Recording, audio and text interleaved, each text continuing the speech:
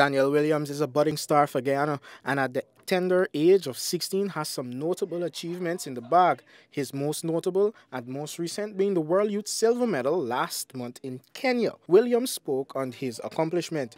Well, it was like, unlike anything else, going to the final with the slowest time and coming to the medal.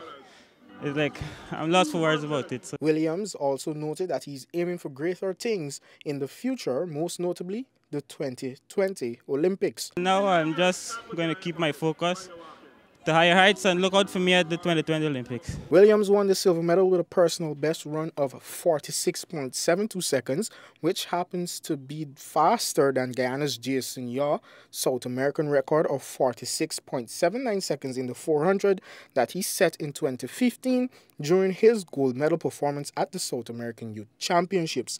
In addition, Williams' time now makes him just the second youth athlete in all of South America to dip under the 47-second barrier, an accomplishment he now shares with fellow Guyanese Jason Yaw.